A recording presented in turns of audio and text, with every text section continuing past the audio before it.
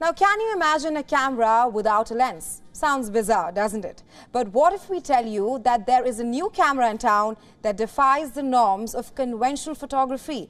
Instead of relying on a lens, it uses artificial intelligence and GPS data to take pictures. That's right. This technology exists thanks to the artist Jean Carman. The name of the device is a Paragraphica. It has a total of 3 dials. The first one aims to calculate the distance of the object present. The second adds a grain to the image to provide realism. And the third one uses AI to generate an image. All of this is achieved based on your location data as well as a few other descriptions like date and the weather. The device looks somewhat like a classic camera but with a quirky twist. Instead of a regular lens, it has a big cover resembling the snout of a star-nosed mole. The viewfinder is not an ordinary either. It's a cool screen where you can adjust the settings to capture the perfect shot.